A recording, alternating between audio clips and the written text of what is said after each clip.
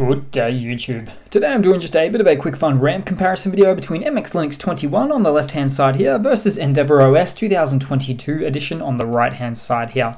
So I'll load up a terminal and I'll show you a nice lightweight system monitor command named htop there. We'll see what's going on here. Whoop, if I can type this stuff in correctly here.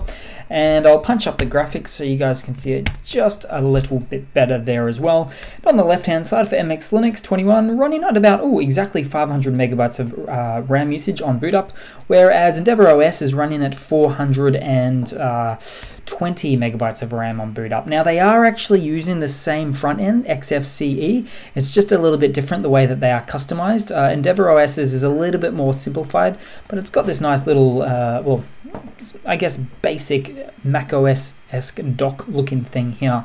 Let's see, another reason for probably the less RAM is the backend. So this is running on Arch Linux on the backend for Endeavour OS, whereas MX Linux 21 is running on the Debian backend. So that might have something to do with it there.